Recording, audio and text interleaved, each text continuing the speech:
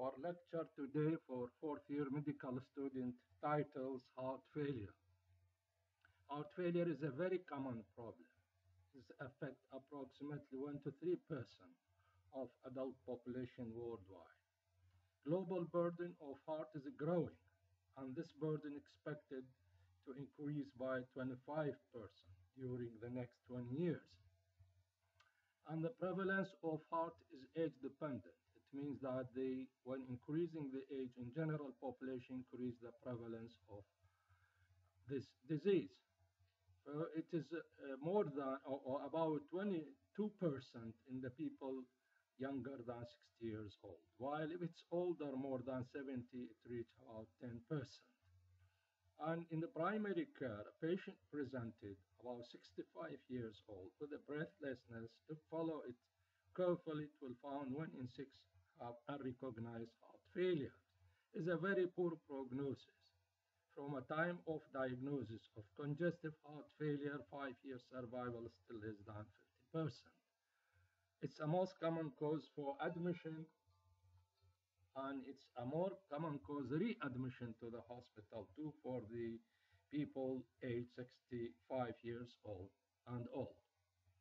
The state heart failure is a state in which the heart cannot provide sufficient cardiac output to satisfy the metabolic needs of the body. And in a clinical, the definition of this syndrome, have a lot of definition. Anyone, it's quite correct. So it is American Heart Association defined as a clinical syndrome that can result from any structural or functional cardiac disorder that impair the ability of the ventricle to fill with or eject blood. And the European Society of Cardiology define heart failure as a clinical symptoms, signs secondary to abnormal ventricular functions. Heart failure broadly can be classified as systolic function leading to the inability to eject blood, and diastolic heart failure leading to the defect in a ventricular filling. This is diastolic heart failure.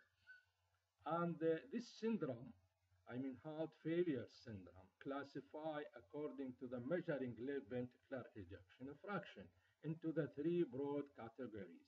Those with the ejection fraction 50% or more, which is called heart failure with a preserved or normal ejection fraction HFpEF, while those group with left ventricular ejection fraction less than 40% is the heart failure with reduced ejection fraction HFrEF.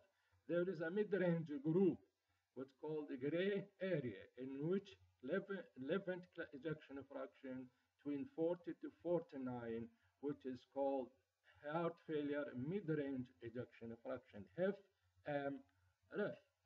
So HFrEF, heart failure with left ventricular ejection fraction less than 40%. HFmREF, heart failure with left ventricular ejection fraction between 40 to 49, while those preserved ejection fraction HFpEF is the heart failure with the ejection fraction 50 and more.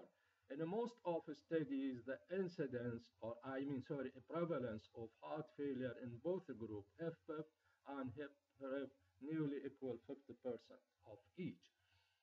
Heart failure classification. There is a functional classification and evolutional classification. Functional classification on the left of the screen is the New York Heart Association, class 1 to 4. Class 1 asymptomatic, class 2 symptoms with moderate exertion, class 3 symptoms with a minimal exertion, while class 4 is asymptomatic at rest. A, B, C, D is the high risk, structural without disease, structural with disease, and refractory heart failure. So the A is a high risk factor, no heart disease, no symptoms, while B, heart disease, no symptoms, asymptomatic LV dysfunction, while C is the prior or current symptoms and heart failure symptoms, while D is a refractory heart failure. What this risk factor in A group? Hypertension, diabetes, hypercholesteremia, family history, cardiac toxin, while the heart disease, any heart disease without symptoms. While if you do investigation, find LV dysfunction, systolic and diastolic.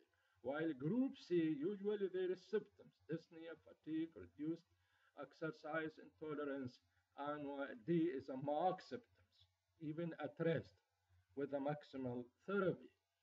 So if you plan treatment, A, need to treat risk factor, avoid toxin, AC inhibitor in some patients, AC inhibitor, beta blocker in selected patients in group B, while C, it needs full treatment and include AC, ARBs, diuretics, digitalis, and so on.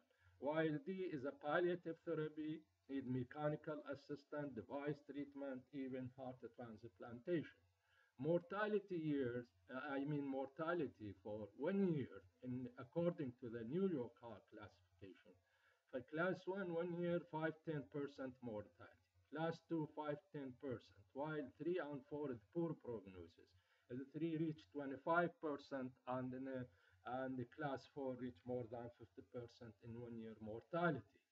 It's a common in etiological causes, it's a common endpoints of many diseases of cardiovascular system. It can be caused by inappropriate workload, volume pressure, restrictive filling, or myocyte death or loss. Volume overload like regurgitant valve. Pressure overload like hypertension. Loss of muscle like post-MI chronic ischemia. And restrictive filling like pericardial disease, restrictive cardiomyopathy, and tachyarrhythmias. In the study of heart failure, there is pathophysiological mechanism or adaptive mechanism. These hemodynamic change, neurohumoral change, and cellular change. The neurohumoral change increase sympathetic activity, renin angiotensin system, RAS system activity, vasopressin, interleukin, and increase endothelium. These neurohumoral change are favorable effect and unfavorable effect. The favorable effect increase like sympathetic activity, increase heart rate, increase contractility, vasoconstriction, so increase venous return, increase cardiac output. But unfavorable effect, arteriolar vasoconstriction, and increase workload, afterload, and workload and oxygen consumption. This is the same for renin angiotensin system, lead to the salt and water retention, increase venous return, increase cardiac output, while the unfavorable effect increase arteriolar vasoconstriction and afterload increase, and so on for other adaptive mechanisms. While at the cellular level, there is change in the calcium handling, change in adrenergic receptor, and change in the contractile proteins, programmed cell death, and increased amount of fibrous tissue. Aggravating factor in stable heart disease, these either medication, new heart disease, myocardial ischemia, pregnancy, arrhythmias like atrial fibrillation, infection, thromboembolism like pulmonary embolism, hypo and hyperthyroidism, endocarditis, obesity, uncontrolled hypertension, physical activity, and the dietary excess. Symptoms mainly shortness of breath. It's the main symptoms. Orthopnea, paroxysmal nocturnal dyspnea.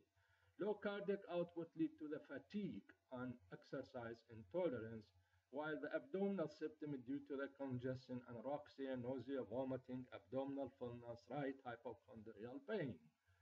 And physical sign, really there is a high diastolic and low systolic, what's called debicated blood pressure, this phenomenon, decapitated blood pressure. JVB elevated, RALS inspiratory at the base of the lung, displaced and sustained apical impulse. There's a third heart sound, fourth heart sound, and peripherally bound, pale, cold, sweaty skin. Other forms of the heart failure, maybe systolic, diastolic heart failure, as we mentioned, high output heart failure, especially pregnancy, anemia, thyroid toxicosis, AV fistula, beriberi Paget disease of the bone. Low output failure, acute versus chronic heart failure, right side versus left side. Right side really is the most common cause is the left side, and other pulmonary cause like pulmonary embolism, chronic pulmonary disease, other cause of pulmonary hypertension, RV infection, mitral stenosis. Usually there is a congestion. lower limb edema, ascites, pleural effusion, hepatic congestion, cardiac cirrhosis, and long standing. Differential diagnosis of right side heart failure is a pericardial disease, liver disease, nephrotic syndrome, renal failure, protein losing enteropathy. In general examination in a patient with heart failure, I'm investigation anemia is common, hyper or hypothyroidism, chronic renal insufficiency, electrolyte abnormality, usually due to the use of diuretics, prerenal azotemia, and hemochromatosis. ECG essential will find abnormal ECG, unlikely heart failure with normal ECG, old MI, recent MI, arrhythmia, some form of cardiomyopathy, tachycardia-related disease, LV, left ventricular, left bundle branch block might help. Size of the heart and shape of the heart in chest X-ray, evidence of pulmonary congestions and pleural effusion is quite essential. Echocardiography gives a lot of information in heart failure for functional and diagnostic the cause. Function of both ventricles, size of both ventricles, ejection fraction fine, wall motion abnormalities, valvular abnormality, intracardiac shunt, congenital anomalies, and so on. Cardiac catheterization if suspected valvular or coronary artery disease, or we decided for the cardiac transplant. This is the chart we saw how to diagnose heart failure. If the suspect on a clinical, this patient have symptoms, and so or sign of heart failure, or both of them. So do in the ECG, chest X-ray, or BNB or pro-BNB. If it's normal, unlikely the patient have heart failure. If it's abnormal, so another investigation by imaging, echo Doppler, nuclear angiography, or MRI, if available. If these investigation normal, unlikely the patient have heart failure, but it's abnormal, so we plan this heart failure, it's systolic, diastolic by echo study, identify etiology, evaluate severity, choose the proper therapy for the patient. It's quite essential to give a treatment patient with heart failure because the objective increase survival, decrease morbidity, increase exercise capacity, better quality of life, change in the neurohumoral change by receptor blocker, decrease the progression to congestive heart failure, and the decrease of symptoms. Treatment mainline, all patients, they need prevention control of risk factor, lifestyle modification, treat etiological cause and aggravating factor, drug therapies and personal care and team group and rehabilitation. While in selected cases might need revascularization of ischemic cause, ICD, implantable cardiac defibrillator, ventricular resynchronization, ventricular assistant device, heart transplant, artificial heart, and some people might need, gene therapy. And this is the important guideline. We follow it in the treatment, this European Society of Cardiology. If the patient with symptoms, heart failure, suppose HFrEF, so to start with AC inhibitor or IRBs and beta blocker, start simultaneously, increase the dose gradually. AC inhibitor quicker than the beta blocker is more slower, over weeks until reach maximum effective dose. Start with AC inhibitor if the patient can't tolerate, then IRB. If the patient, in spite adequate proper dose, still symptoms with the low ejection fraction less than 35, add mineralocorticoid antagonist like the spironolactone. If the patient is still the barrier of mineralocorticoids, renal failure also, and problem of hyperkalemia. If the patient is still symptomatic with the ejection fraction less than 35, unable to tolerate ACIRB, so change to the neprilysin inhibitors. And in a case of acute heart failure or the congestive symptoms, use of diuretics. These diuretics, loop diuretics, or the thiazide or thiazide-like diuretic, but if ejection fraction less than 35, use loop diuretics. And these diuretics keep it as short as we can and the minimal effect. effective dose because it not affect the mortality and morbidity. In selected patient, left ventricular ejection fraction less than 35, despite optimal medical treatment and some form of the history of symptomatic ventricular tachycardia, VF, and other, so ICD will put in the patient. And then another line of treatment, correction of reversible cause, ischemia, valvular heart disease, thyroid dysfunction, shunt arrhythmias like atrial fibrillation, flutter, junctional rhythm, medication, calcium channel blocker, sometimes use some antiarrhythmic, and the aspirin and the lipid lowering agent. And salt restriction, fluid restriction, daily weight, and gradual exertion program.